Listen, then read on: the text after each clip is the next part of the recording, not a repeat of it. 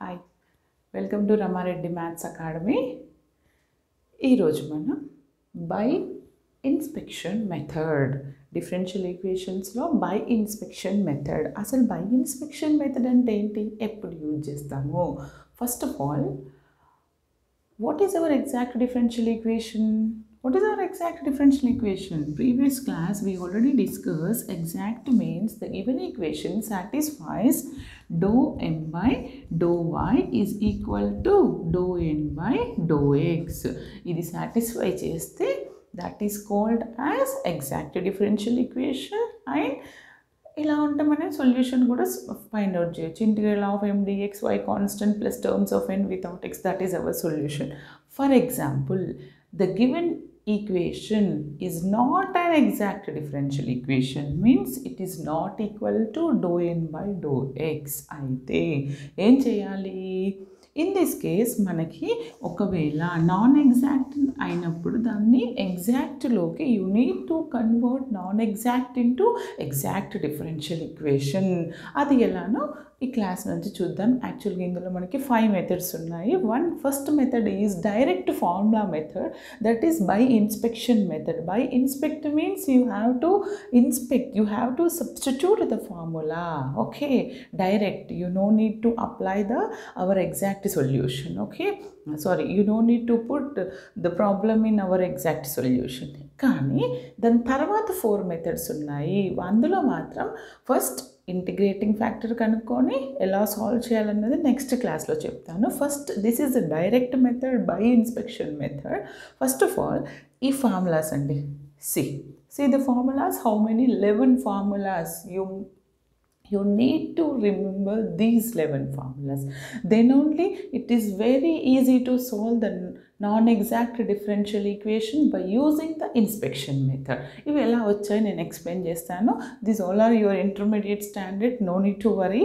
Okay, first of all ఇలా ఉందండి, derivative of xy అంటే మనం ఏమని రాస్తాము, derivative of uv, that is uv dash plus vu dash, x differentiation of y plus y differentiation of x. Next one, derivative of u by v, x by y, vu dash, y, v is y here, vu dash, differentiation of x is dx plus minus uv dash by v square. Is it clear? Now this is also the same. In the place of x you need to take y, in the place of y you need to take x. That's it. ఇక్కడికి వచ్చేసరికి madam ఇది ఎలా వచ్చింది, how we can get this? Suppose I need to apply the differentiation here, or you can write you can split the fraction separate. ఇప్పుడు ఇది ఏమవుతుంది, x square by 2 plus y square by 2. Is it clear ma? Now differentiate derivative of x square by 2, that is 2x by 2, 2 cancel, I'll get, what is the value, x. What is it? It is x dx. Differentiation with respect to y, this is 2y by 2, 2 cancel, y dy అంటే మనకు వచ్చిందా x dx plus y dy. Is it clear? Next తర్వాత మరి ఈ formula ఇప్పుడు వస్తుంది, ఎలా వస్తుంది, log of y by x. This is very easy, you know the log x, differentiation of log x is 1 by x. Now I need to apply first of all log x. ఇదండి log x principal ఏంటిది మా, differentiation of log x is 1 by x. నాకు ఇక్కడ ఎలా ఉంది, differentiation of log x, x ప్లేస్లో ఏముంది, y by x ఉంది. నేనేమని రాస్తాను, 1 by x is 1 by x. What is our x? y by x. Then after that differentiation of given function, logలో log x ఉంటే మనకి 1, ఇదేమవుతుంది, differentiation of y by x.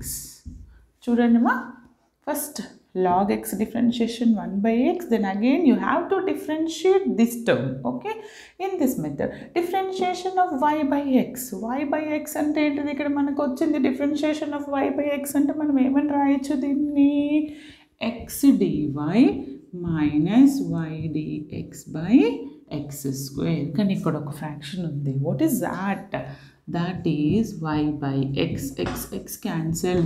ఏమొచ్చింది మనకి x dy minus y dx by what is the remaining term x here and it is y xy. Yes, this is xy ma. Is clear? Same like this is in the place of x, in the place of y you need to put x, in the place of x you need to substitute y. Same x plus lo y cheyandi, y plus x cheyandi, log of x by y వస్తుంది. Same like the same ఇప్పుడు log tan inverse x by y అంటే మనకు tan inverse మనకి ఏమని తెలుసు 1 by 1 plus x square. Same అదే ప్రిన్సిపల్లో tan inverse substitute చేశారంటే you'll get this one and log of xy. ఇప్పుడు చెప్పాను కదా log ఎలా అప్లై చేయాలి, same like log and e power x ఉంటే ఇదండి ప్రిన్సిపల్. ఓకే, ఇప్పుడు మనం ప్రాబ్లమ్స్ చూద్దాం. ఓకేమా? సి ఇప్పుడు ఈ ప్రాబ్లమ్ని first say the problem. This is in the form of mdx plus ndy. mdx plus ndyలో లేదు. ఒకవేళ ∂m/∂y తీసుకున్నాం అనుకోండి ఏమవుతుంది? If you simplify this, apply mdx principle. Okay, now ∂m/∂y is what is ∂m/∂y? Something minus 2yx వస్తుంది. Now here 2xy వస్తుంది. Both are not equal. నేను direct principal ఎలా apply చేస్తానంటే first you can simplify this one. నేను ఎలా simplify చేస్తాను చూడండి. Now this is multiply with x plus x square y dy. This is what? X dy. Next, multiply with y dx minus x y square dx. Okay ma? ఇప్పుడు నేను ఈ square dx dy terms ఒకసారి రాస్తాను. Suppose this is our equation, right? Take square terms here. Now I need to write x square y dy minus xy square dx. This is one term. Then these two, x dy plus y dx equal to 0. See, what is our previous formulas? X dy plus y dx. You know the direct principle is something. What is that? నువ్వు direct తీసుకుంటే దాన్ని derivative of xy అని రాయొచ్చు. కానీ ఇక్కడ నేనేం చేస్తానంటే now I want to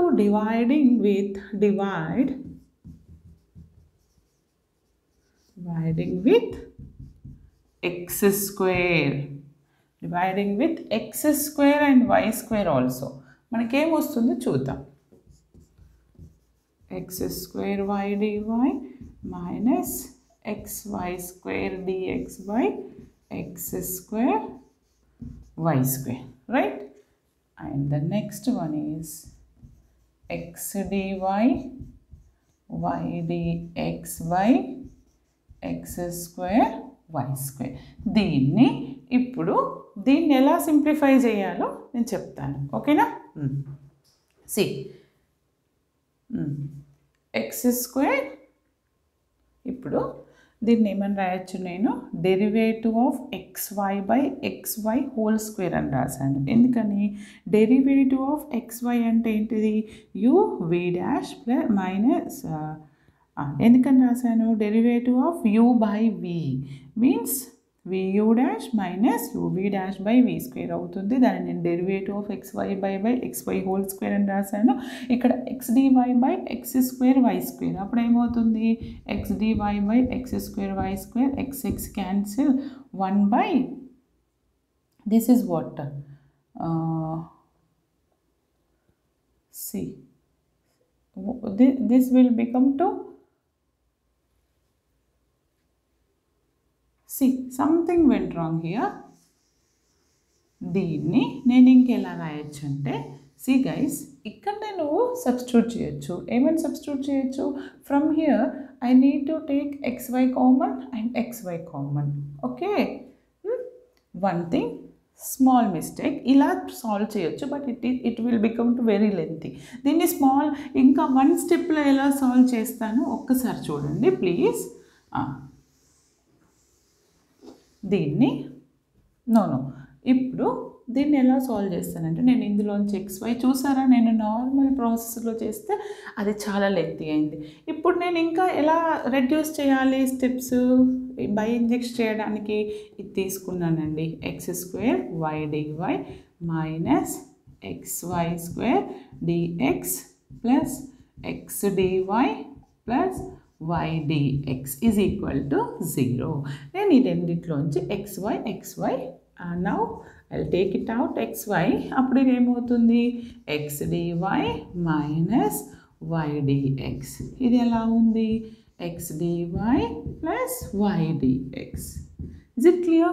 Now it will become very simple. ఎలా అంటారా చూడండి, సపోజ్ నేను this equation total divided with x² and y². అప్పుడు అది ఏమవుతుంది x² y²తో మొత్తం డివైడ్ చేయండి. అప్పుడు ఏమవుతుంది this will become to x² y² and x dy plus y dx by x² y². Listen carefully. ఇప్పుడు చూడండి నాన్న, ఇందులో నుంచి ఒక x ఒక y, ఒక x y గెట్ క్యాన్సిల్.